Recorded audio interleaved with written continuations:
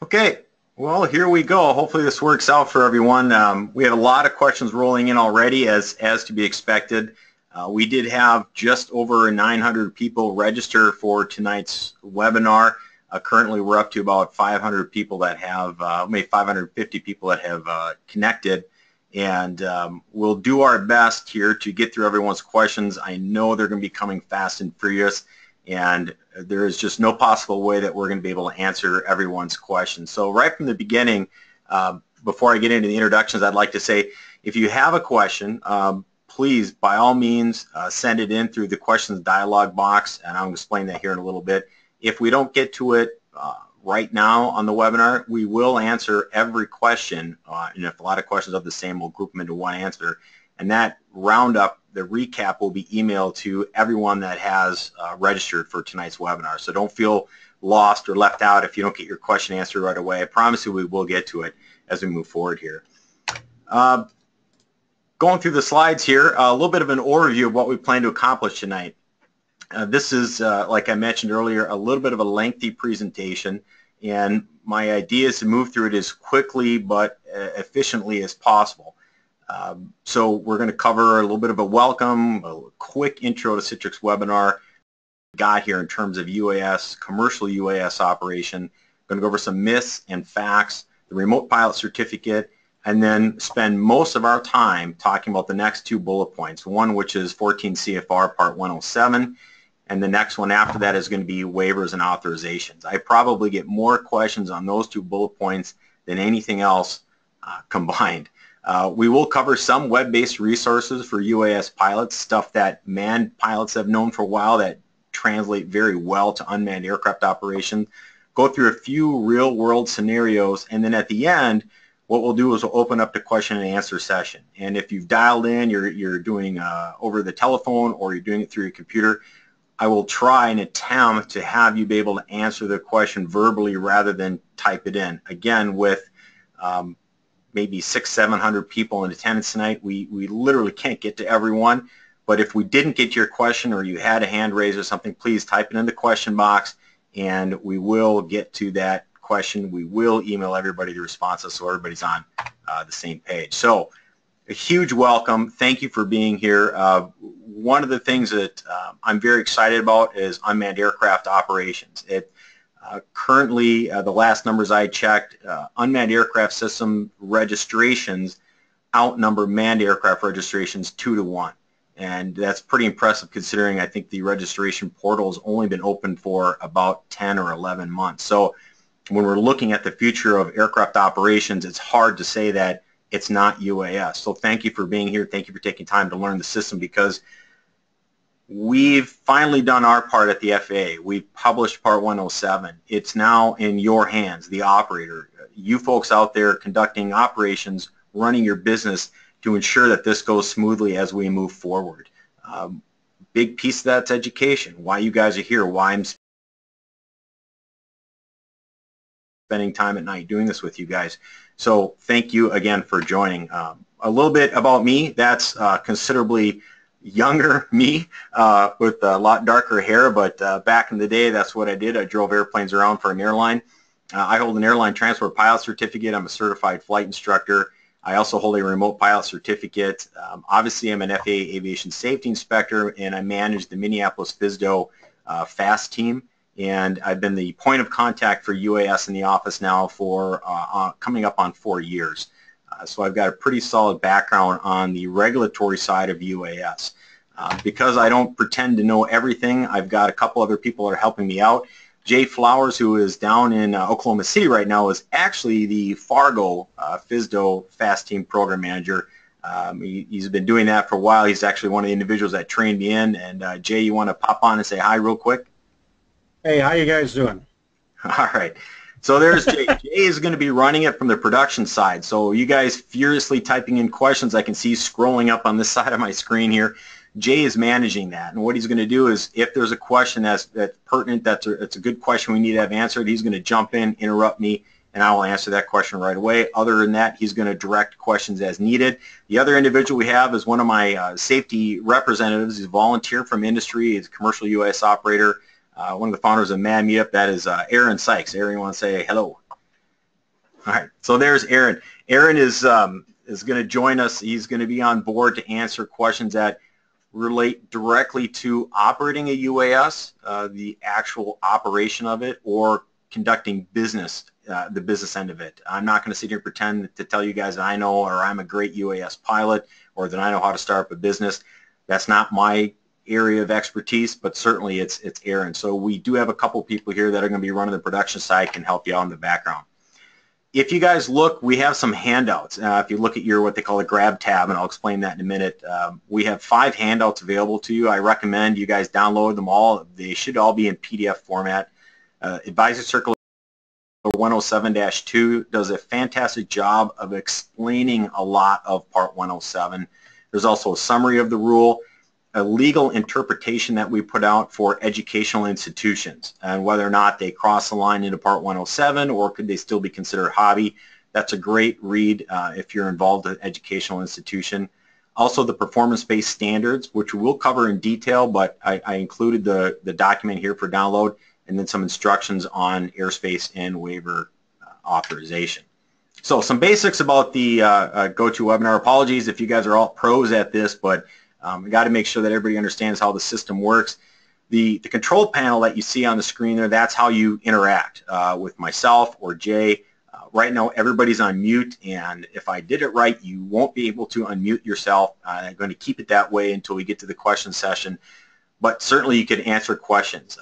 The grab tab, which you see there, you can use the orange arrow to hide it if you want to free up some screen real estate. There's also, again, that mute and unmute. However, I've kind of overridden everyone's mute, so you guys are all stuck on mute until I let you come off. And then the blue box there, that allows you to view the webinar full screen. And then the other one, which we're going to use a few different times tonight, even if you don't have a question, and that's the raise the hand feature. I'm going to ask a couple times, by a show of hands, what I can see and what you guys can't really see, but I can see a percentage of hands raised. So I'm going to say by show of hands, and then I'll ask you guys a question, especially when we get into the scenarios. But when we do get into the Q&A at the very end, that'll be a great tool for you to raise your hand, and we'll try to get to everybody. We certainly won't be able to do it. Make sure you type your question in the box if you're not going to get it answered directly. You have your audio pane to control mic and speakers, whether I'm blowing out your eardrums or I'm too quiet, adjust as necessary. And then the questions pane. If you have a question for the staff, as most of you, as I can tell by the screen scrolling through here, I've already figured that out, are typing in your questions. Jay and Aaron will do their best to get you the answers to that. But remember, if you don't get it answered, we promise to get the answer to you in a follow-up email to everyone that registered here.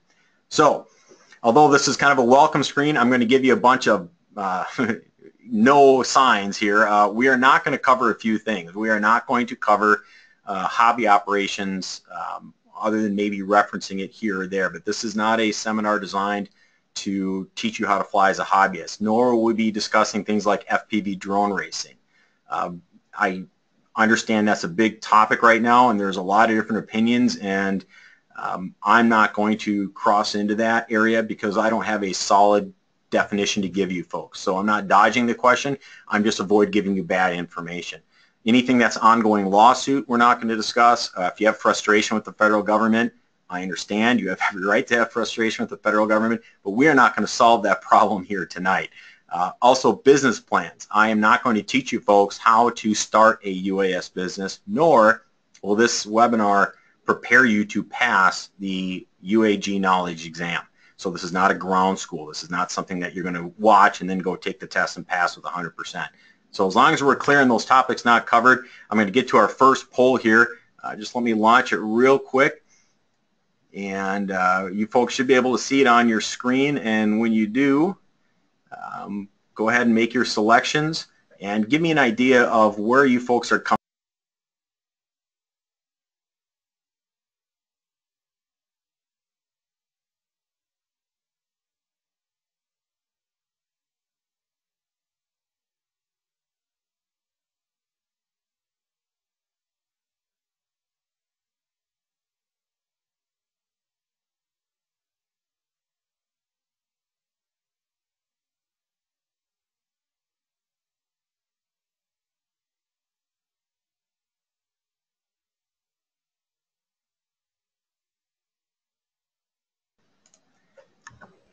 Okay, I'm going to close out the poll here in about another 10 seconds. One thing I'd like to point out, I'm kind of noticing in the question stream as it's coming through, is that please limit that area to questions only. I don't want it to be like a Facebook comment thread or some sort of Twitter conversation on there. The reason being is because I want to make sure the information that gets out to everyone comes straight from the source, either myself or Aaron or Jay. So if you see questions rolling through, please don't try to answer them in any fashion. Just simply ask the question and we'll get that to you. So I'm going to close out this poll here, and it would appear that over half of you are involved with aerial, photo, and video. Closely followed by 22% are in data collection, the survey mapping, and then it's spread out evenly amongst, it would appear, the other or bridge and tower inspection and television film production. So good stuff. Thank you for taking that time to do that poll. We'll have a few more others as we go through. So briefly, we want to go through a little bit of the history of why we got here. I'm not going to go into significant detail, but what I want to bring up is that UAS operations aren't new. They've been around a long, long time. Quite frankly, you can go all the way back to the 50s and 60s when you look at RC-controlled aircraft. Where it really became popular was in the 70s. You had folks building these from scratch or designing them from kits in their basement, and they would generally form clubs, go out and operate in sparsely populated areas in a club environment. And this worked well for a really long time. In fact, in 1981, if you take a look at that on the screen, that's Advisory Circular 9157.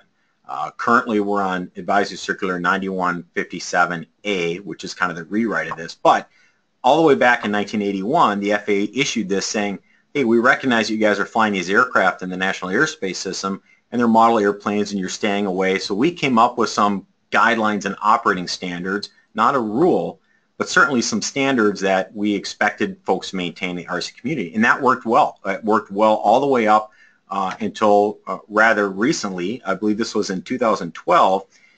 And it changed because the knowledge and skill to operate a remote-controlled aircraft changed. If you think back in the day, you had to understand lift, thrust, weight, drag. You spent the time building it. Now you can have somebody walk into a Radio Shack, buy a drone off the shelf, and walk out in the parking lot, hook it up to their iPad, and they're piloting a drone. They have no idea what lift, thrust, weight, drag means. That's not necessarily why Raphael Perker got into a situation, but this is kind of what kicked it off. Mr. Perker operated his UAS around the University of Virginia campus and medical center, taking videos, swooping underneath and over and around heliports. That's what caught the FAA's attention. And what ended up happening is the FAA charged him with violating quite a few rules under Part 91 based on the fact that we were stating unmanned aircraft systems, or UA, are aircraft. And of course he fought that and said, no, that's not, it's a toy, it's my hobby. So we lost in the lower court. The lower court judge says, the FAA, this is a toy, it's not an airplane, you have no standing. Well, the FAA appealed that, it gets up to our highest appellate court, which is the NTSB. And the NTSB affirmed the FAA's position, which is, yes, unmanned aircraft systems are aircraft. So that's really the key decision we have right now and how the FAA got involved in all this anyway. Again, not going to debate this. I know that there's probably lawsuits and differing opinions on it, but the facts as it stand right now for law, unmanned aircraft system are aircraft. And you can reference that NTSB decisional order there with FAA versus Perker. Shortly after that, Congress enacted a law, the FAA Reauthorization Act, or Public Law 11295. This captured a lot of UAS hobby operations in it. And one of the requirements of this Public Law 11295 was that the FAA establish a means for people to operate UAS commercially in the National Airspace System. The law goes into effect. FAA law doesn't trump congressional public law. It works the other way around. So we had to come up with a rule. We had to come up with something right away. And that's where you got the exemption process, Exemption 333. That was our bridge from Public Law 11295 coming all the way over to Part 107 operations. Now, many of you attending right now may have 333 exemptions. That was part of that process. Now, as of August 29th, we have FAR Part 107. So this provides for civil, which in our discussion here meaning commercial UAS operations in the NAS. It also certificates remote pilots. So that's where we're at here today. So I'm going to bring up another poll, second one here, and you should be able to pop that up on your screen, and it's discussing the experience you may have operating UAS. So I'm going to let you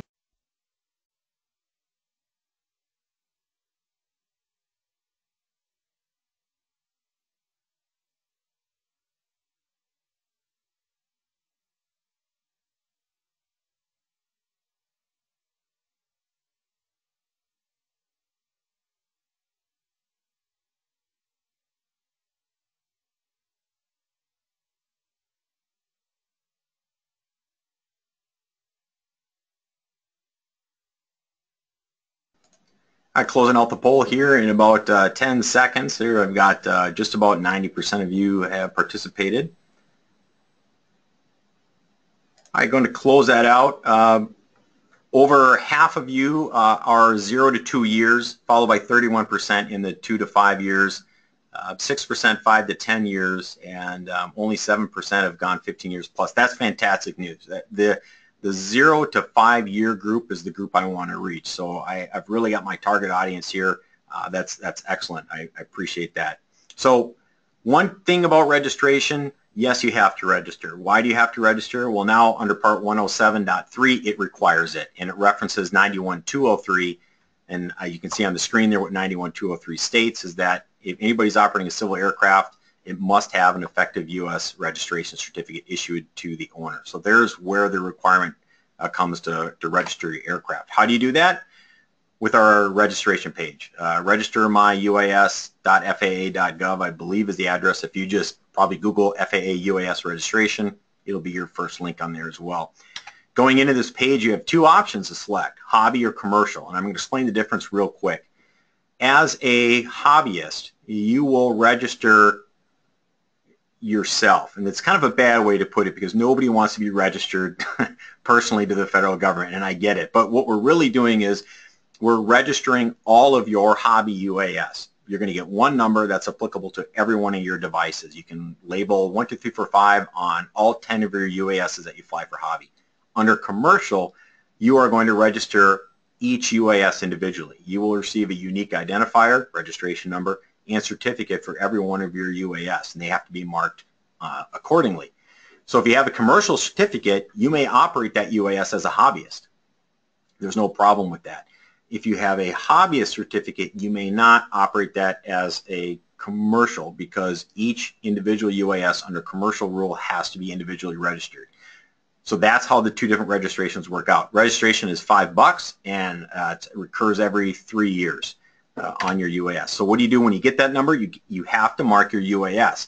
No, you don't need 12-inch end numbers on the side, but somehow that UAS has to be labeled. Permanent marker, engraving, any means that is going to permanently identify that registration number on the UAS. The key with the registration number, it has to be readily accessible, maintained in condition that is readable and legible upon inspection. You can put it in an enclosed compartment, but only if it takes no specialized tools to get at it. If it takes some sort of unique 1 in a million screwdriver hex head to open that compartment door, you can't put it in that compartment door. We're talking tools that are available to just about anyone with a home repair kit. They have to be able to get at that. So another poll here. I'm going to keep you guys active so nobody falls asleep under here, but one more poll, and it talks about what you're currently authorized to do.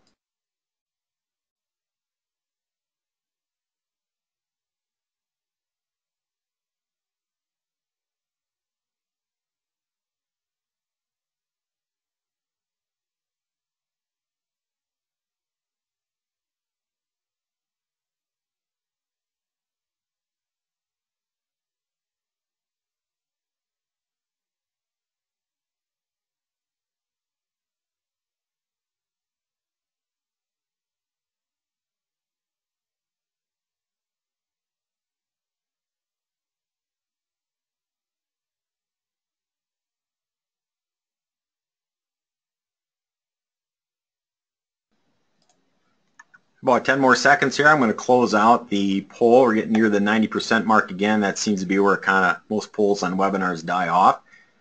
So I'm going to go ahead and close it out here now. And it looks like you're split right down the middle between, yes, you are currently authorized to operate, and no, you haven't taken the UAS knowledge exam yet. So it's right down there, half and half. So excellent representative group of folks that have done the work and are ready to go, and folks that are gearing up to do the work so they can be ready to go. Again, thanks for participating in that poll.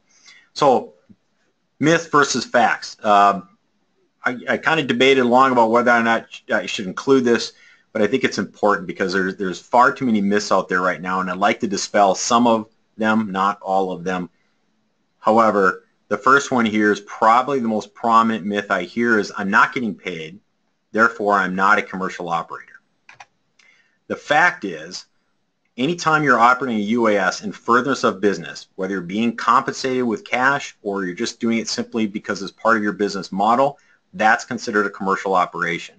So realtors, nonprofits, media production, advertising, demonstrations of product, anything that you're doing in furtherance of your business is considered a commercial operation. The one example I like to give really kind of lays it out nicely. When you're talking about commercial operations versus hobby operations or furtherance of business, it's on a flight-by-flight basis. So the example I give in a lot of my seminars is this. You're a farmer, you own a lot of acreage.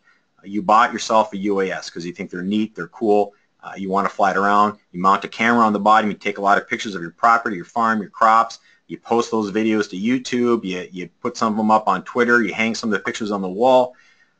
You most likely are considered a hobbyist. I don't see anything there that you're doing that wouldn't be considered a hobbyist operation. Same farmer, same UAS, same field, goes up and takes photographs of his crop and decides, I need to apply a particular pesticide here, or I have a dry area in my field over here, and then you modify your farming business based on that, you're now commercial. Nobody's paying you to do that as that farmer, but you're doing it in furtherance of your business. So that's one of the key points you have to remember. It's not you receiving a paycheck, it's the purpose and intent of your UAS mission that will put you into the hobbyist or the commercial bucket. Here's another one. Drones, RC airplanes, etc. are not aircraft. We kind of already discussed this. In fact, yes, they are. Section 40102A6 of the U.S. Code of Regulations defines any contrivance invented, used, or designed to navigate or fly in the air as an airplane. We define it in our CFR 1.1 as a device that's used to be intended to be used for flight in the air. I always get somebody in the audience at some point during my live presentation, I know it says, so paper airplanes are aircraft and they have to be registered. That's ridiculous. No, paper airplanes are not aircraft. They cannot navigate in the air. That's a key part of that. When we get into kites and balloons, we have rules specifically for those, but we're talking about devices that are used to navigate or fly in the air. They have to be capable of flying in the air. Paper airplane doesn't meet that requirement. This came up just recently. It's kind of a hot topic, and it's a really interesting one because it's not unique to remote pilots. It kind of comes across all avenues of pilot certificates, but the myth is remote pilots aren't really pilots. You guys, you're not really flying airplanes. You didn't take a flight check ride or something, a lot of different real. Here's the fact. I'm telling you, yes, you are. You are a certificated airman under Part 107. You have just as much remote pilot and command responsibility as pilot and command responsibility. You are a pilot. You hold a remote pilot certificate. You are operating an aircraft in the National Airspace System. The grade of pilot certificate doesn't make you real or somebody more of a pilot than you. Pilots always like to say, well, you're not a real pilot until you fly this airplane, or you're not a real pilot until you get a tailwheel endorsement, or I hold an airline transport pilot. I could say, and private pilots aren't real pilots because they haven't done all the testing I have. All of it's ridiculous. You completed a course of training, whatever training, self-study, or paid somebody to do it, you pass an exam, you received a remote pilot certificate in the mail, you are a pilot. End of discussion. Next one, hobby or recreational operators are exempt from FAA regulations. I told you we'd talk a little bit about hobby. This may be about it here. This is not true. You are not exempt from FAA regulations simply because you self-identify as a hobbyist. You are controlled by Section 336 of Public Law 11295. all right, you're still flying something considered an aircraft by the FAA, and you are subject to certain regulations. 9113, careless and reckless operation.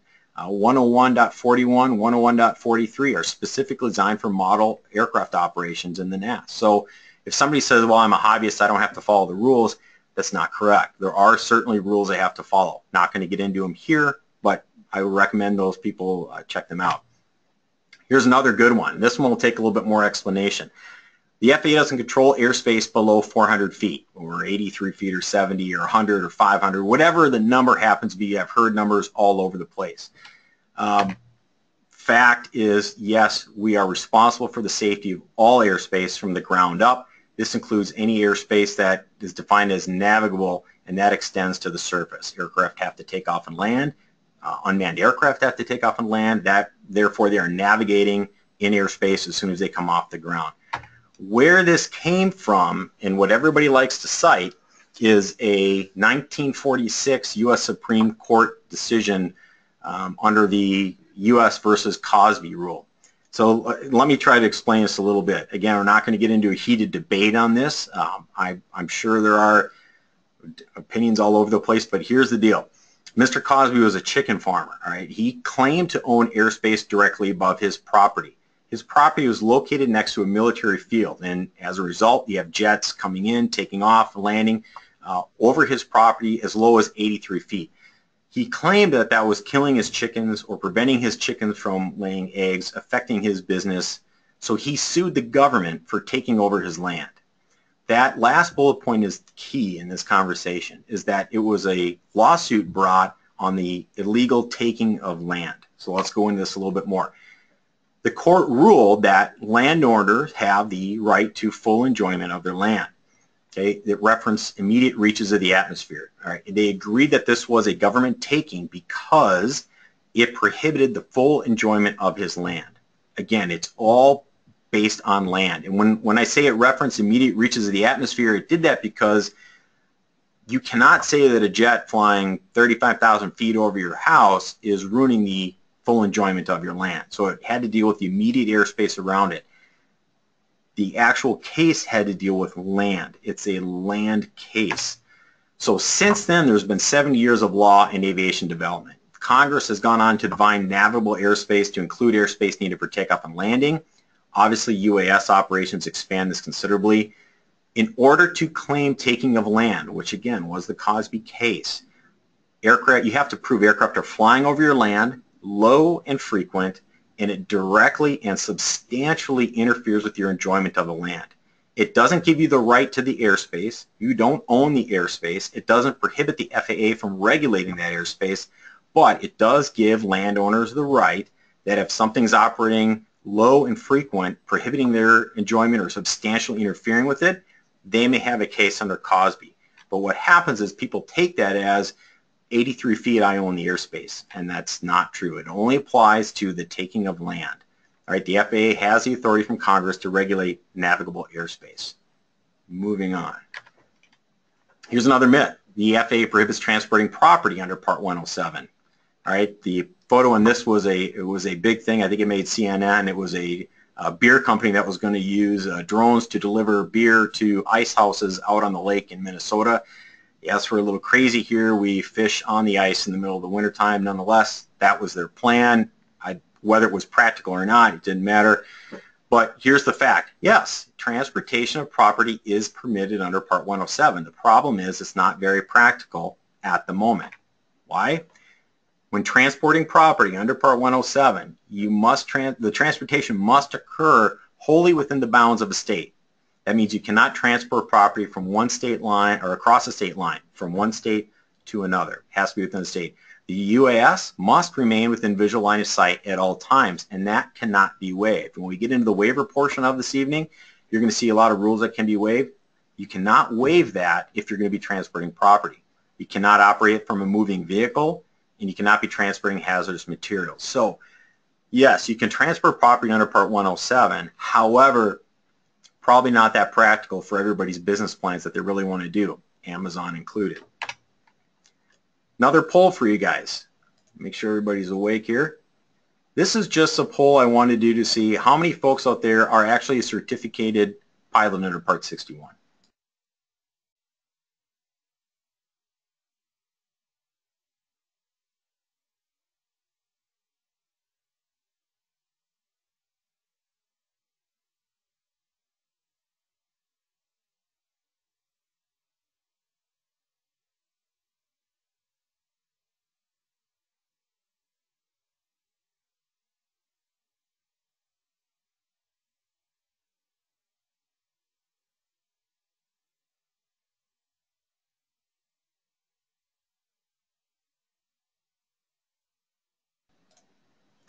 All right, about 10 seconds, we'll close out that poll, get near that magical 90% number again here. I'm going to close that out. So I'm loving the results of these polls so far, and I'll tell you why. 70% of people responded no, that they are not a certificated Part 61 pilot. That's fantastic news because you guys will truly benefit from this seminar. Most people beyond that were private pilots, and some had commercial or ATP certificates, but almost 3/4 of you are going to find out a lot of information about how to read rules, how to deal with the FAA regulations, how to understand them. This is going to be a good seminar for you folks, again. So moving right into remote pilot certificates. How do you earn your remote pilot certificate? Some of you have already done this. Some of you are on your way. The one thing you're going to want to do to make sure the process is expedited as much as possible is create an account through IACRA. That's our Integrated Airman Certification and Rating Application System. It actually does work pretty well. I've got a lot of good feedback from folks saying that they were pleased with how fast the process worked. You always have the option to do it on paper. You can print out the paper. It will just take a little longer. So create an account through IACRA. It's free to do. It expedites the process. Obviously the preferred way to do it. If you are a first-time pilot, so this applies to, again, almost 3/4 of the people here in attendance. If you're not a current Part 61 pilot, you are also considered a first-time pilot, meaning if you do not meet 6156 flight review requirements, but you hold a private pilot certificate, you have to follow this process as a first-time pilot. So the first thing you need to do, other than study, and I can't emphasize that enough, you need to study. We have some study guides published. There's a lot of courses out there. I'm not here to promote one or the other. Do your research and study. After that, schedule the appointment with the Knowledge Testing Center and pass your initial aeronautical knowledge test. That test is going to include areas on regulations relating to privileges, limitations, and operation, airspace, weather, loading and performance of the small unmanned aircraft, emergency procedures, crew resource management, which may be a foreign term to you at this point. Also, radio communication procedures may be in there, determining performance of your small unmanned aircraft, the physiological effects of drug and alcohol, you need to understand those, as well as ADM, or aeronautical decision making and judgment. You obviously need to know airport operations, and then maintenance and pre-flight inspection procedures. So there's a lot of information that you're going to need to know to pass that exam. Once you pass the exam, and right now we're hovering around 87 to 88% success rate for people taking their exam the first time. That's a fantastic number. It means people are doing their homework. Once you pass that test, you're going to complete your FAA Form 8710-13. We speak in numbers here all the time. What that really means is you're going to go back into IACRA and you're going to complete a remote pilot certificate application. Once the TSA vets your background, you will receive an email, automated email from IACRA that will allow you to log back in and print out your temporary certificate. Later on, the remote pilot permanent certificate will be sent to you in the mail, but that's taking a while. Some people are starting to get theirs now, but it's probably going to be coming in waves. The key to remember for first-time pilots or non-current Part 61 pilots is that there's no additional signatures necessary. You don't have to go find a CFI. You don't have to visit the physio. You don't have to go find a designated pilot examiner. Complete the application and submit it. Oklahoma City and Airman Records takes care of your vetting and processing of the application. So another poll here, and then this may be one of the last polls we see for a while here, but I'm curious to find out how many folks are registered through FAASafety.gov.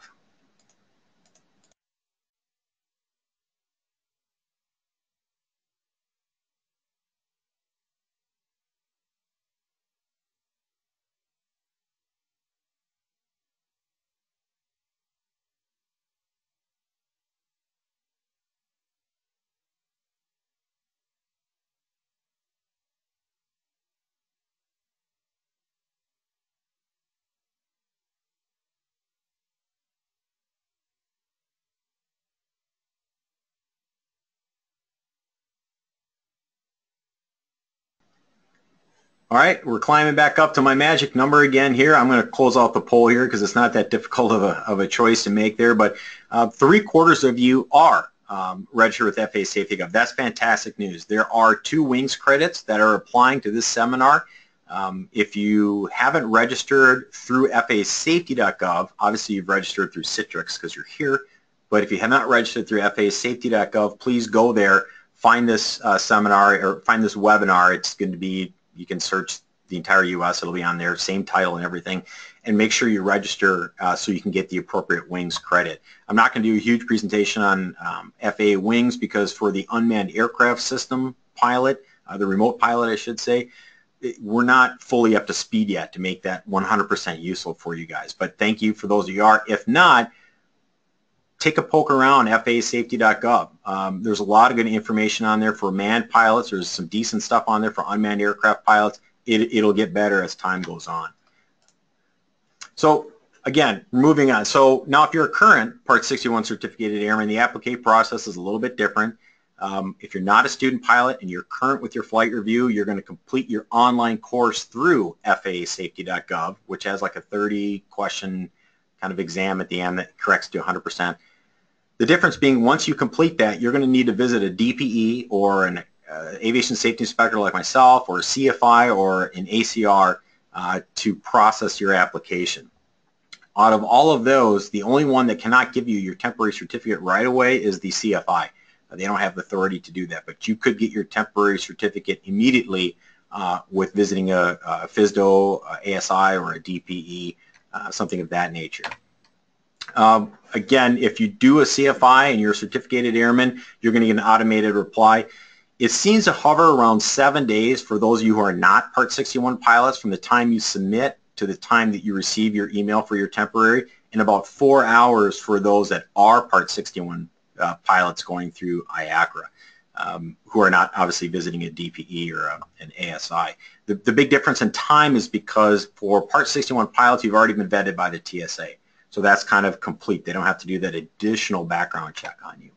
That's what your remote pilot certificate's going to look like. I can say for a fact that is what they look like. I don't have mine yet, but I have my temporary and I'm waiting like a lot of people, but I've seen some posted online and that's certainly what they look like. Again, I want to drive home the point that is an airman certificate and you hold a remote pilot certificate with a small unmanned aircraft system rating. You are a pilot.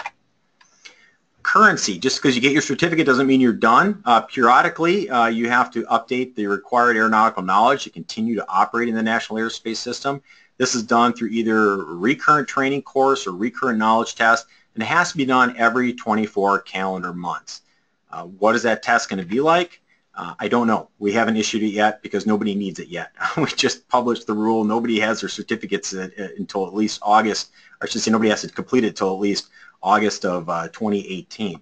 But here's kind of a good table. I'm not going to read through the table. I do my best not to read PowerPoint to you folks. But you can take a look at that and see precisely how the recurrent training cycle works. If you pass it on this day, when you need to train by, what if you don't? What happens is that the clock is reset. So screenshot that or whatever. Hopefully I can get this published after I record it and you guys will see that again. But I believe I took this out of Advisory Circular 107-2, so not too hard to find. The return training course is going to include applicable regs, emergency procedures, CRM, maintenance and pre-flight inspection procedures. Again, we don't have the course developed yet, so I can't specifically tell you what it's like. Is it going to be the same as the UAG knowledge exam? Not quite sure. We'll have to wait probably a good year before we see some of that. All right. So here we go. I hope you guys have your popcorn ready and your favorite beverage in hand because we're about to get into the meat of this presentation. I do have a planned break ahead, probably another 25 minutes before we hit that mark. So bear with me as we get into the rules here with 14 CFR Part 107. We are going to go through, excuse me, every rule, okay? We are going to go through every rule. For those rules which aren't that clear or I felt need to be explained a little bit in more detail, I'm going to do that. But some of the rules are pretty straightforward, so we're not going to spend a half hour talking about one particular rule when it's easy to understand. The first thing, Part 107.1, applicability. So who does this rule apply to? Every one of our rules starts out with kind of a .1 applicability, and this particular rule applies to registration, airman certification, and operation of small unmanned aircraft systems within the U.S. We're talking civil, commercial, UAS operations. It doesn't apply to air carrier, any aircraft subject to Part 101, which includes hobbyists and model, or operations under Section 333. I want to explain that one last bullet point on there. If you hold a 333 exemption, it's still valid as long as it hasn't expired with the expiration date that's published on there. But assuming you hold a valid 333 exemption, you can still use that exemption, but you have to choose which bucket you're going to fly out of. You're either going to fly out of the exemption 333 or Part 107, but you cannot do both. So if you choose to operate on your 333 exemption, maybe you have some specific COAs that go with it and it gives you more opportunity. You can still operate under that. You have to follow all the conditions and limitations on your 333 exemption and any pertinent COAs that go with it, and you may operate commercially using that exemption.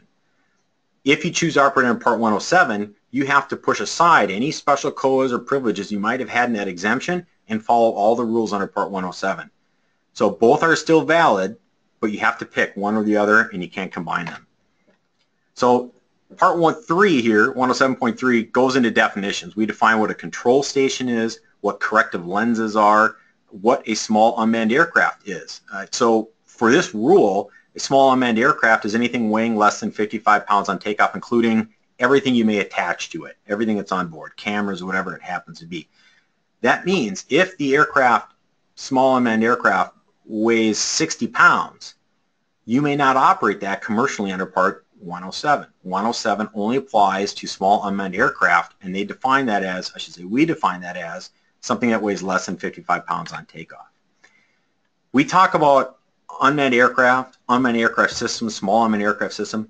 When we're talking about SUAS or UAS, we're talking about everything involved. That's the aircraft, it's the data link, it's the control station, it's the flight controls, it's the computer software required to run it. That is the small unmanned aircraft system. It's kind of a holistic approach to it. Otherwise, we're talking about unmanned aircraft. And that's specifically the device that's flying in the National Airspace System. Visual observer is defined. We're going to talk about this a little bit later on, but a visual observer is designated by the remote pilot in command to help them keep the UA in visual line of sight at all times. We'll get into this a little bit later on. It's not meant to be a daisy chain extension. So it's not meant to be, I've got a visual observer, he's a mile away, so I'm going to fly it over his head and then go a mile beyond him. I can't see it, but he can. That's not how the visual observer system works. So hang with me, we'll get there. 107.5 talks about falsification, reproduction, or alteration, essentially saying you cannot do anything that falsifies any record required by the FAA. That's your remote pilot certificate. That could be operations manual that you might have as part of a waiver you've received. Certainly would apply to your waiver or ATC authorizations. You can't alter or falsify any of that. Registration would be followed. If you do, you're looking at some pretty serious consequences. They can be denial of application. We can deny your certificate of waiver, suspension or revocation, or even civil penalty. We can, at the FAA, we can fine people for violations of the regulation. From personal experience in dealing with some cases where I did investigations that involved falsification, it's generally revocation. It's one of the few things it seems like the FAA, we don't take lightly. This is highly an honor-based system. We don't have enough inspectors to watch what you do every single day in the field. We are not going to be there for every single takeoff and landing. We expect you to operate as professional pilots in the National Airspace System, and as such, falsification goes against every ethical standard we'd have as a professional. And therefore, I've seen the FAA go very diligently after pilot certificates for falsification. So it's certainly something that's real, and it's certainly something that's very uncommon. I should emphasize that. So 107.7, as a remote pilot in command, RPIC, I'm going to start using a lot of abbreviations to fit the stuff on the screen. You must make available to the administrator your remote pilot certificate with a small U.S. rating, any other document or record, such as a certificate of waiver, or any test or inspection of the SUS that the person manipulating the flight controls to determine compliance of that part. So what it's saying is that if an FAA inspector, who is a representative of the administrator, comes up and decides to do a ramp check, it's going to be one of those things that you are required to provide that documentation. You can't say, I'm not going to give it to you.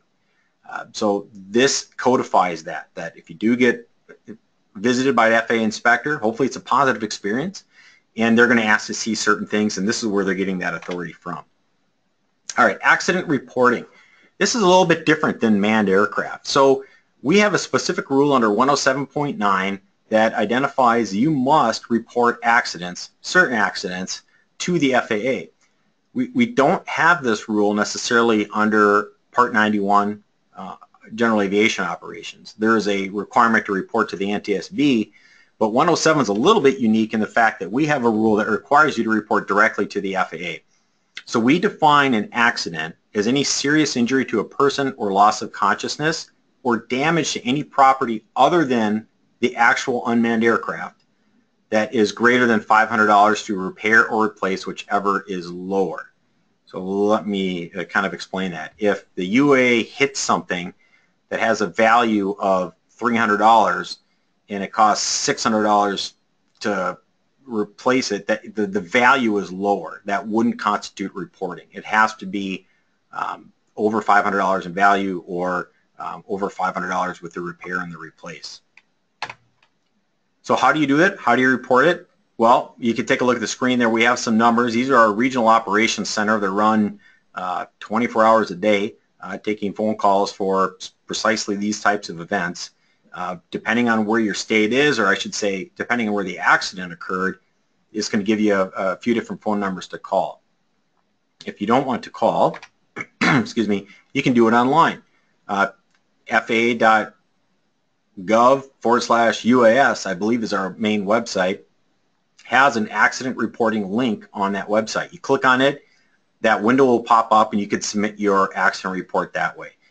Very easy to do. I guess what I would probably do is just submit it online here. It seems much simpler than trying to call somebody and explain it to them.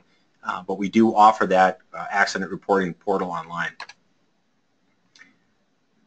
Another quiz here. This one is going to be a little bit different. This is going to be a quiz, and I want to see what you guys come up with an answer. So it wouldn't be an FAA presentation if we didn't have a quiz. So here we go. Best of luck to everyone.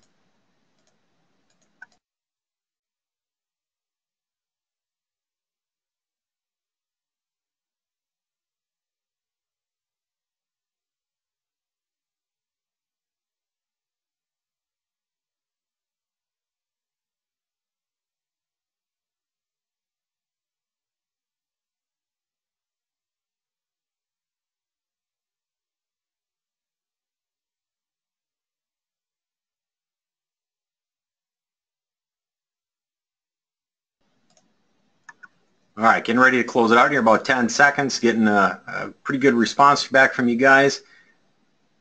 So I'm going to close it out. The answer to whether or not you can fly under a 333 exemption, COA, and Part 107 simultaneously is no, you may not. Think back to what I explained between that 333 and Part 107. You have to pick one or the other. And if you have a COA that's attached to the 333 exemption, and you want to use that COA, you must use your 333 exemption in its entirety and not 107. If you're going to operate under 107, you don't get any of the provisions in your 333 exemption. One or the other. You got to pick. All right, some operating rules. This is the meat. This is what everybody likes to talk about here. So applicability.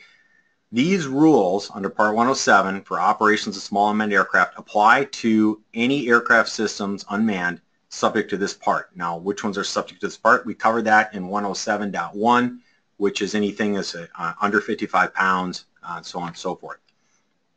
We do require you to have a remote pilot certificate with a small unmanned aircraft system rating. The rule reads, except as provided, no person may manipulate the flight controls of the small UAS unless they have a remote pilot certificate with a small US rating, or, this is a big or, that person is under the direct supervision of the remote pilot in command, and the remote pilot in command has the ability to take direct control of the flight of the SUAS. Now, I apologize for reading that word for word for you guys, but some of these, I unfortunately have to do that.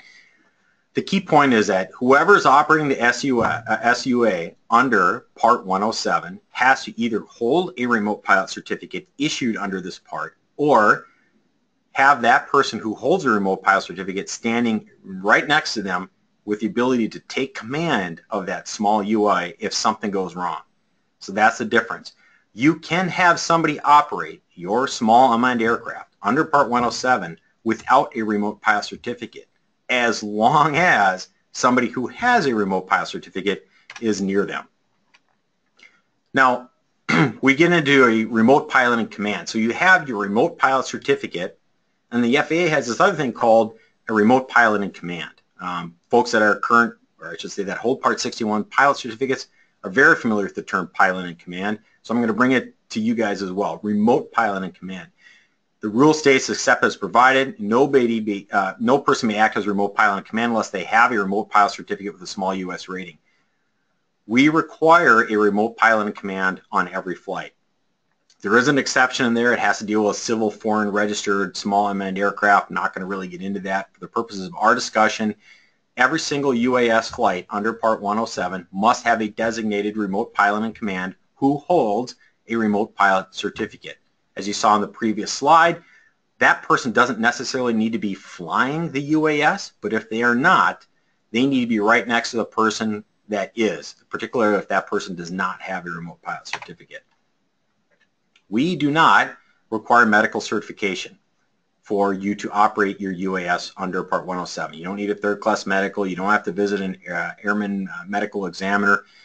However, if you have any reason, whether you know or have reason to know that you have a physical or mental condition which would interfere with the safe operation of the SUAS, you may not operate under Part 107. This is a big self-certification piece. So if you go out and you've got some sort of medical issue, or you should know that you have a medical issue and you choose to operate and something goes wrong, the burden is on you for that medical self-certification to say, I know I couldn't see straight yesterday, but I decided to fly anyway and I hit a tree. Okay, well, if you can't see straight, how did you have a reason to believe that you wouldn't interfere with the safe operation? The bottom line is it's self-certifying. You go out, are you physiologically capable of flying that UAS safely? That's what we need to know.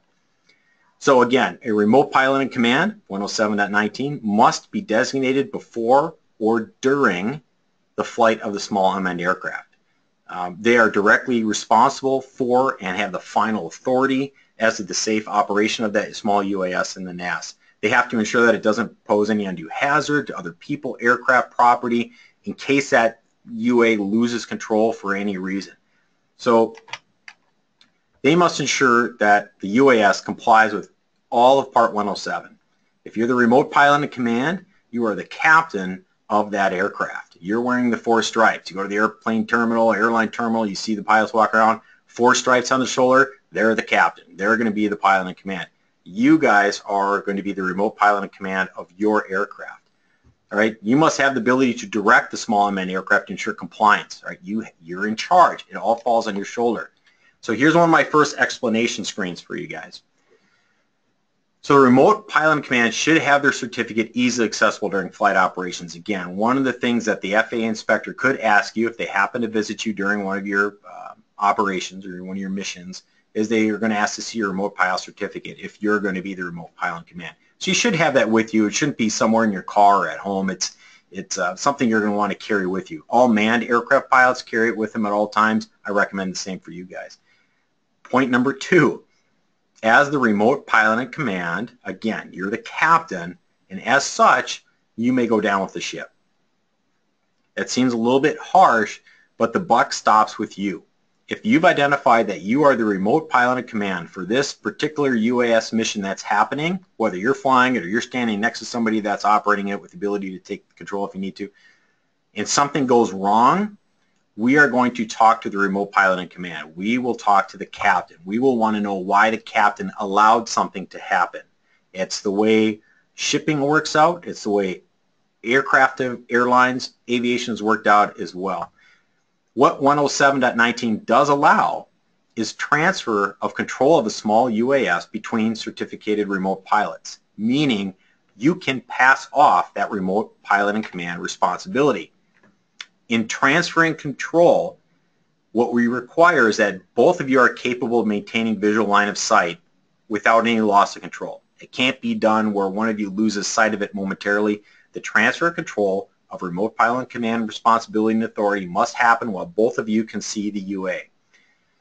So you have one pilot designated as the RPIC at the beginning of the flight, and at some point during the operation, you can transfer that responsibility and control as long as it's done in a positive manner so that nobody is doing this when something goes south. That happens. So if you're going to be transferring remote pilot and command authority, it must be clear and unambiguous, meaning you've got the aircraft, you're remote pilot and command. Roger, I've got the aircraft, no, I'm remote pilot and command. However it works out. What you don't want to have happen is, I think I passed it off to that guy, and now it just went through the school window, and the FAA and the police just showed up, and he was the remote pilot and command, and he's like, well, no, you were the remote pilot and command. I never took. That has to be positively communicated between the two of you. If you have an in-flight emergency requiring immediate action, you may deviate from any part of this rule to the extent necessary to meet that emergency. It doesn't give you a blank check to violate every rule in the book, but it certainly gives you the green light to deviate from any rule on this part needed to ensure the safety of the NAS. If something's going wrong with your UAS and you've got an in-flight emergency, whatever it happens to be, do whatever it takes to keep the national airspace system safe and do whatever it takes to keep people around you safe. You are the captain. You save the ship, you save the people. That's your job. Deviate from the rules as necessary. If you do that, you may be asked to submit a report. It's not mandatory. This is not an accident mandatory report. This is, I had to declare an emergency. I was about to lose battery power on my small unmanned aircraft. It was in a hazardous area, so I had to operate over people to get it out of there in time. Okay, if the FAA comes up and they become aware of that, we may ask you just to submit a brief statement on that. We're not looking to violate you. We're looking to gather data, gather information on that. You may not have to submit a report. The only thing that really concerns me coming from a safety standpoint as an FAA safety inspector, and I've been doing this now not that long, for about 9 years, is when we have an event that happens, it's an in-flight emergency, whether it's unmanned or manned aircraft, and nobody declares an emergency. There's no reason not to. We're not going to come kicking in your door and taking all your toys. We're not coming there with golden scissors to cut up your pilot certificate. I would rather have you declare an emergency, use 107.21 as your authority to deviate from the rule, rather than try to keep complying with the rule and have something really bad happen. That's where I start to get a lot more questions asked of people. It's like, well, why don't you just kind of go with the emergency rule and do this? I'd rather see you use the emergency rule in a true emergency than not. In terms of hazardous operation, you may not operate in a careless or reckless manner. Pretty straightforward, not that difficult to understand. You don't want to be endangering people or property or anything like that. You cannot drop anything from a small unmanned aircraft that creates an undue hazard to persons or property. So, can you drop something from a small unmanned aircraft? It would appear so, as long as it's done in a manner that doesn't create an undue hazard to persons or property. We have the same rule for manned aircraft, so it's almost word for word when we took it and parsed it into Part 107. You can operate your small UA from a moving vehicle. All right, it cannot be from an aircraft. I don't know why anybody would try to do that, but it can't be from an aircraft. And you can only operate it from a moving land or waterborne vehicle over a sparsely populated area, and it cannot be transporting property. Again, this goes back to the, yeah, you can transport property under Part 107, but we have some rules that don't really make it easy to do. This is kind of one of them. So if you're going to be operating from a moving land vehicle, car, truck, or a waterborne vehicle, boat, jet ski, it has to be done over a sparsely populated area, and it can't be done for compensation or for hire. What's a sparsely populated area? We don't define it. much to the chagrin probably of many FAA and safety inspectors over the year, we have no formal definition of sparsely populated area. We leave that up to the operator to determine that caveat. I wish I had a better answer for you guys, but if you're going to say I'm going to operate from a moving vehicle, I've determined this area to be sparsely populated, that's on your shoulders. If the FAA inspector comes out and says, well, this is like the middle of downtown Atlanta, where are you getting that from? That will be up to you and the courts and something to decide later on. But we do not define sparsely populated area. So you can Google it and try to find some answers. Some lawyers have written about it in different cases, but officially there's no definition for that. So again, you can operate from a land or waterborne vehicle over a sparsely populated area. It doesn't remove any visual line of sight requirements. You still have to maintain VLOS with your small UA. And you got to make sure that it doesn't unfairly risk any people or property or anything of that nature. Alcohol or drugs. Right now we have a rule in 107.27 that redirects you to another rule in Part 91. This is fairly common when you get into reading FAA regulations. Any part certificated 61 pilot will tell you that you read one rule that references this, unless this rule over here says this, which ties you to that rule over there. It's how the rules are written. So welcome to the FAA, welcome to our rules. 107.27 will redirect you to 91.17 and 91.19, which state within 8 hours after consumption of alcohol, you may not operate a UAS. You got to have what the pilots like to say, 8 hours bottle to throttle. You got to have that time in between. If you're under the influence of alcohol or any drugs, or if you have a blood alcohol content of 0.04 or greater, you may not operate under Part 107. Daylight. You may not operate at night. You may operate in periods of civil twilight as long as your small unmanned aircraft have anti-collision lighting on it that can be seen for at least 3 miles. Civil twilight, as you see on the screen there, talks about 30 minutes before official sunrise and ends at official sunrise, and then beginning at official sunset, and then carrying on for 30 minutes after that.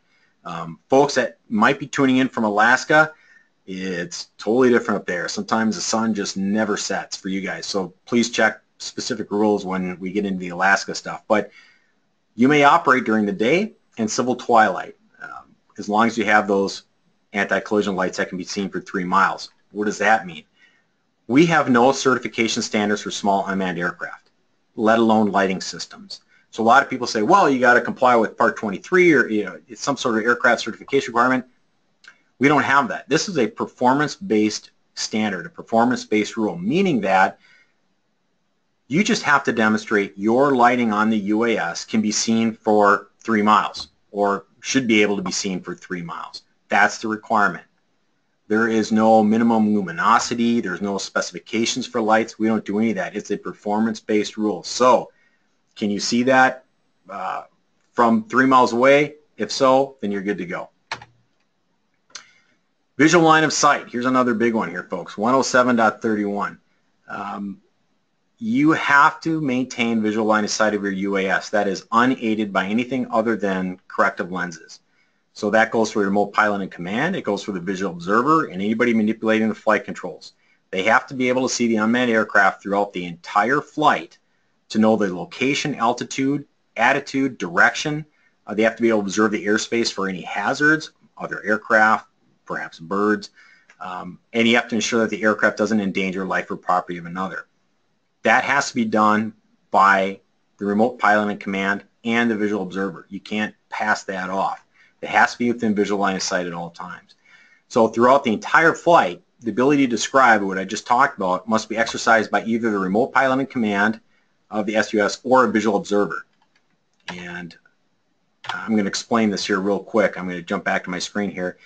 The intent of this visual observer is not to relieve the remote pilot and command of VLOS responsibility. It is designed to allow the remote pilot and command to temporarily lose visual line of sight with his UAS by looking down, adjusting something, working on a system component or software component of what they're trying to do. The visual observer can maintain visual line of sight with that aircraft while the remote pilot's heads down. It doesn't mean that that device can be flown somewhere where the RPIC can't see it, but the visual observer can. So if a visual observer is used during that operation, all the following requirements must be met. So again, the remote pilot and command and the visual observer must maintain effective communication with each other at all times. That means I have to be able to talk to you, you have to be able to talk to me. That can be done electronically, walkie-talkie, cell phones. We don't get into too much detail on that, but we do specify effective communication. So whatever communication medium you're going to use between the remote pilot and command and your visual observer, it has to work. It has to be effective. All right, so the remote pilot and command must ensure that the visual observer is able to see the UA in the manner specified previously. Again, it has to maintain visual line of sight. We don't have a rule that permits beyond visual line of sight operations. So coordination between the two is outlined in 107.33. This is coordination between the visual observer and the remote pilot and command. The coordination is designed to scan the airspace where you're operating your small unmanned aircraft to identify any potential collision hazards and maintain awareness of the position through direct visual observation. Again, that ties to me as a remote pilot looking down, temporarily adjusting something for some reason. I've got my VO who's watching my UAS, whether it's on hover mode or whether it's tracking a GPS track. I have that ability to maintain visual line of sight with it because I can always look up and see it, but they are physically eyes on the bird at any given time. Now, unless properly certificated and equipped, visual observers cannot assume remote pilot and command responsibilities. You can't pass off your RPIC duties to your visual observer unless they happen to be a remote pilot and have that certificate and they accept that responsibility.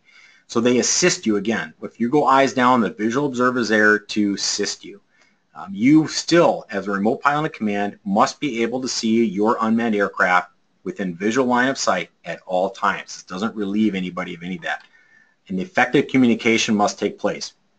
Don't necessarily care how you do it, but you have to have effective communication between the visual observer, because if the visual observer is far enough away where maybe they can't shout at you very effectively because of highway noise or something like that, and you go heads down and they see something happening that's dangerous, they have to be able to communicate with you instantly, whatever means you do that. So that could be voice, handheld radio, any real method that creates an effective communication and does not create a distraction.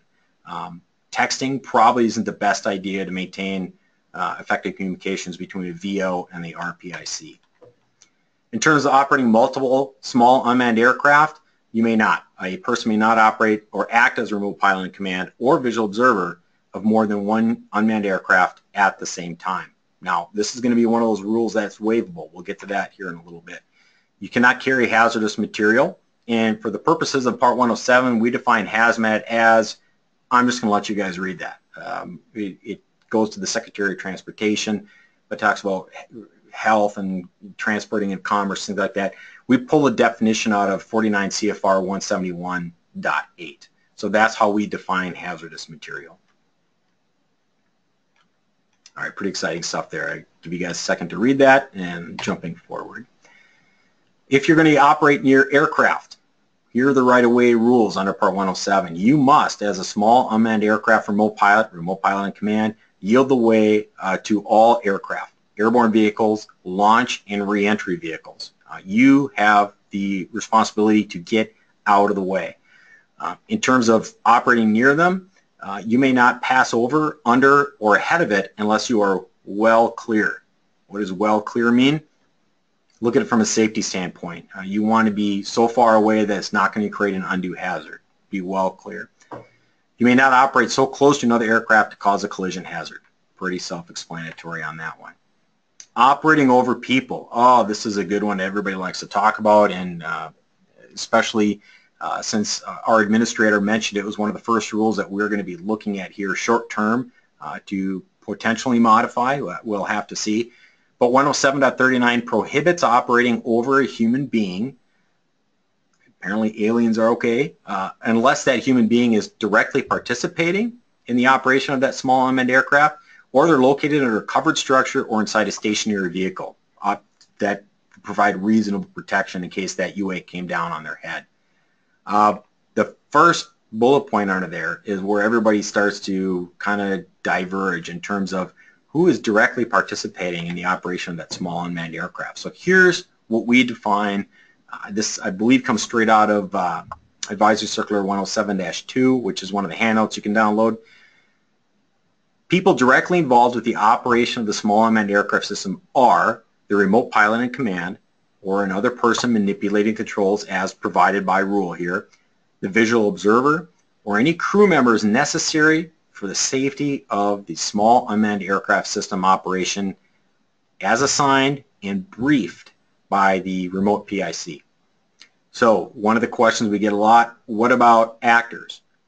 What about the movie talent or whatever it happens to be? Are they participating in the operation because we're filming their scene with the UAS? The way this reads is no. The actors or talent involved are not directly participating in the operation of the small unmanned aircraft system. You got to look at those 4 bullet points. The people you can fly over legally under Part 107.39 are one of those 4 groups. Either the pilot in command, manipulating the controls, the VO, or crew members necessary for the safety of the operation. Actors, talent aren't necessary for the safety of the operation. Filming a marathon, you can't tack up a sign that says, hey, we're going to be shooting this marathon with a UAS, you guys are all participating now. Doesn't work like that. They have to be directly related to the safety of the UAS operation.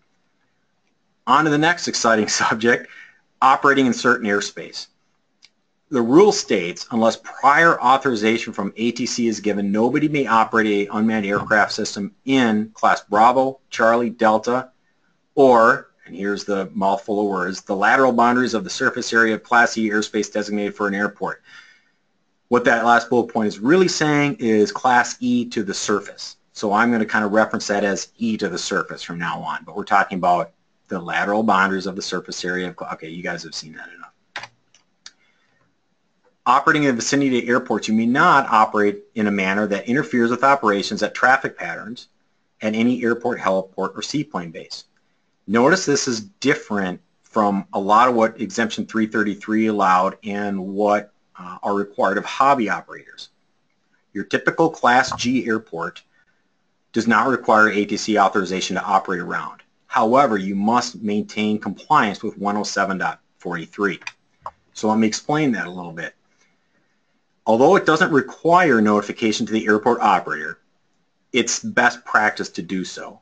One of the first things I mentioned to you guys at the beginning of this webinar was that it's on your shoulders now. It's really up to you guys to determine how the future of UAS is going to work with the FAA, with public perception. It's on your shoulders. So everything you can do to make people understand what you're doing and how you're complying with the rule and how you're doing this safely is going to benefit the entire industry. I really can't emphasize that enough. So just because a rule says you don't have to tell the airport operator you're going to be flying a UAS near the airport, it's still not a bad idea to let them know. Open up that dialogue with them. Start that communication. You might be surprised how well you're received. So again, it applies to airports, heliports located within Class G airspace. If you're going to operate near an airport, the RPIC must be aware of all the traffic patterns and approach corridors to runways and landing areas. You have to understand when they're blind and not understanding the runway layout or what active runway is being used that particular day or where the aircraft are inbound from.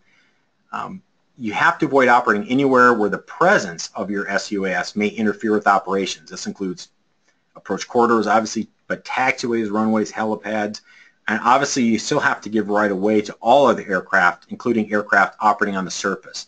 So just because something's taxiing by doesn't mean you've got the right of way. You always have to give way. One of the explanations they give in Advisory Circular 107-2 is this. If you're hovering your unmanned aircraft 200 feet above a runway, and let's say there's no other airplanes around and you've done your due diligence, and now you've got an airplane that taxis up and is holding short of the runway, and they cannot take off because you're hovering over there. In effect, you have interfered with the operations at the traffic pattern at an airport and would be in violation of 107.43. So before you go carte blanche operating into airports in Class G or heliports or seaplane bases, have a very good understanding of how that airport operates. How do you do that? contact the airport operator, open up that dialogue, open up that discussion, be safe. Operating in prohibited or restricted areas, not that different than manned aircraft. You may not operate a small manned aircraft in prohibited or restricted areas unless you have permission from the using or controlling agency as appropriate. Huh? For folks that aren't really in tune with how that works, what is the using or controlling agency? So what I have on the screen now is a restricted area. This is straight off a sectional chart. Now keep in mind, this is not a lesson to teach you how to pass the UAS knowledge exam, but I want to emphasize this part here, 107.45. Restricted area 4103, that shows up on the map. I'm going to try something which to me is like next level cool because I'm a little bit old, but say you wanted to operate in this area here that I've circled on the map horribly. Say you wanted to operate in that area. Could you? How do you know? Does it go to the surface? Who do I contact? Is it part of this Miller Army Air Force base? You know, what is that? So here's what we do. You have to look at the side panel of the sectional. If you've never owned a sectional, they're getting harder to find these days, but go out and try to find one. What you'll find is this is what the side panel looks like. This is for the particular Twin Cities sectional chart. If you go down, you find the special use airspace and you see, oh, restricted area R4301. That's the one I want to operate in.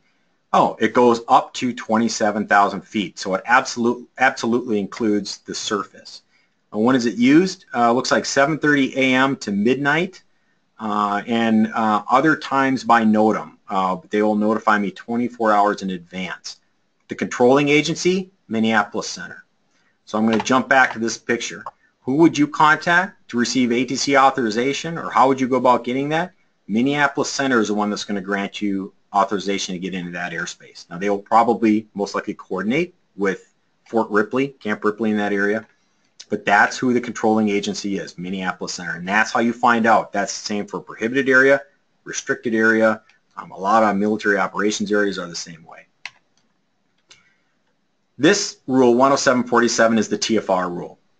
Essentially, we identify, like you're now starting to get used to, we redirect you to part 91.137 through 145 and 99.7, but really it amounts to TFRs. So you may not operate a UAS in TFRs, whether it's in the vicinity of a disaster hazard area, national disaster areas in the state of Hawaii, emergency air traffic rules, flying too close to the President of the United States or other dignitaries, flying too close to where they're doing space launches off of Cape Canaveral, or we have a rule for abnormally high barometric pressure conditions. There's also kind of the permanent TFR that exists, which is the stadium TFR, people like to call it, that exists over certain stadiums of a seating capacity and type of venue. Regardless of which TFR it happens to be, no UAS operations are permitted inside a TFR. I got a couple more on here, I guess, but essentially they're saying the same thing. TFRs, no fly. If you got a TFR active in the area, you're not going to go flying that particular day. And I'll show you how to find out here later on. You are required to do a pre-flight on the UA. You can't just unpack it out of its shipping crate or unpack it out of its protective case and launch it. You have to, as the remote pilot in command, assess the operating environment, consider all the risks to people or property in the immediate vicinity, on the surface, and in the air. These are things that you have to do prior to flight, not just one flight, all flights. You have to complete this. Your assessment must include local weather conditions, airspace, and any flight restrictions, i.e. TFRs, the locations of people or property on the surface, any other ground hazards which may play a role in your operation. And you must ensure that everybody directly participating in the UA operation informed about the operating conditions, emergency procedures, so on and so forth. This gets back to people who are participating in the direct operation of your small unmanned aircraft. Back when we were talking about operating over people. This is the briefing that you have to give them. You have to ensure that anybody participating in that safe operation knows the operating conditions, emergency procedures, contingency procedures, roles and responsibilities, potential hazards. That's your responsibility as a remote pilot in command. There's a lot of responsibility on your shoulders. You have to ensure that all control links between the station and the unmanned aircraft are working properly, and you must ensure that it has enough power to fly for your intended mission. This is similar to manned aircraft pilots, making sure there's enough gas in the tank to get where they're going. And make sure that anything you've got mounted on the bottom, GoPro cam or whatever type of video device or sensing device, doesn't fall off, essentially what that boils down to. We provide a lot of publications on this. We have topics on aviation weather, aircraft loading performance, emergency procedures, ADM, airspace. These are all free. You don't need to pay for any of these. If you go to our FAA website and you find the handbook section, or use Google and just type FAA handbooks, all of them are in PDF format. All of them are free. You can download that, put it in your tablet or computer, whatever device you want to use. All right, but in addition to all that, make sure that the device is capable of flight. Do the propellers operate as they should? Do the control system operate as it should? Do you have adequate power? So on and so forth. Make sure that whatever you have at the bottom doesn't fall off, and then make sure that you have documentation with you. If you're operating under a waiver, you're going to want that waiver with you. You're going to want your remote pilot certificate with you. You're going to want the aircraft registration with you. These are all things you have to have ready to go. You need to have these documents with you. Operating limitations. So here's kind of the nuts and bolts of the actual flying of the device. We limit it to a ground speed of no more than 100 miles an hour, and you have to have at least 3 miles of visibility observed from the location of the control station. So wherever you're at, you have to determine my flight visibility is at least 3 miles. You cannot fly higher than 400 feet AGL unless you're within 400-foot radius of a structure. Then you may fly up to the top plus 400 feet above that structure's uppermost limit. If the radio antenna is 1,000 feet tall, you may operate within 400-foot radius of that up to 1,400 feet AGL. That's what this rule permits you to do. You do have to maintain cloud clearances. You have to be at least 500 feet below and 2,000 feet to the side of any cloud. You cannot fly above the cloud. So why do we have these? Well, among other things, we want you to have an ability to have time to make adjustments, to identify hazards and react to that, to make sure that you're maintaining safety and taking appropriate actions. A lot of different ways to determine ground speed. Quite frankly, if you own and operate a UAS, you know the best way for you to determine ground speed, but that's the controlling factor, ground speed. Same thing with altitude. Most of these references are an AGL, above ground level, but you really want to understand the difference between MSL and AGL altitudes. If you don't, time to hit the books. But again, determining altitude, probably best left to you guys, as you know the UAS system the best and how it relates that information to you. Cloud clearances. How do we do that? Your eyeballs are probably the worst calibrated, or not calibrated, worst uncalibrated tool to determine cloud clearances. So the best way to do that is to obtain local weather reports in an aviation format. Where are the clouds at? What are the bases of the clouds at? Because if I know the bases are at 1,000 feet, I know that I have to be 500 feet below that, so I'm going to be limited, even if I'm within 400-foot radius of a structure, I'll be limited to 500 feet AGL max because of the clouds where they're sitting at. Don't forget your local laws and regs, all right? Just the state of Minnesota, I can tell you, they're going to require that you register your UAS with them, that you're going to have a commercial operating license with them, and that you're going to have to prove minimum insurance requirements to them. The FAA does not require insurance. We don't require a commercial operator license, so to speak. We issue registrations for $5, and we issue remote pilot certificates. That's our requirement. But every state's going to have their own set of rules, and if they don't have them now, they probably will very soon. Check with your state. Just because you met all the FAA requirements doesn't mean you've met your state requirements. I can't emphasize enough. We don't regulate privacy at the FAA. That's not what we do. It's not what we have regulations for. But many in city and states do, and they have very specific privacy laws. And you're kidding yourself if you don't think they're talking about how to control privacy with drones right now, because they are. I've been involved with legislatures here in the state of Minnesota. It is a topic that is being discussed right now. So know your local laws. Extremely, extremely important. All right, one more quiz here as we close out this section. And this should be an easy one for you guys if you've been paying attention at all during the first portion of the presentation.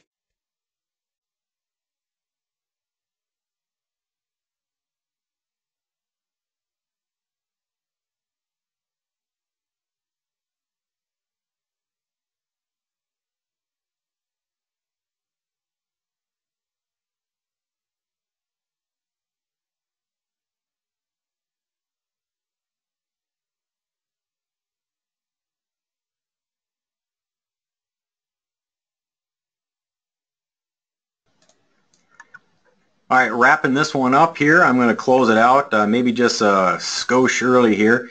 The answer is the remote pilot and command. They are the one with the responsibility and final authority to the operation of the UAS. Remember, the remote pilot certificate gives you the authority to operate it. The remote pilot and command is responsible for all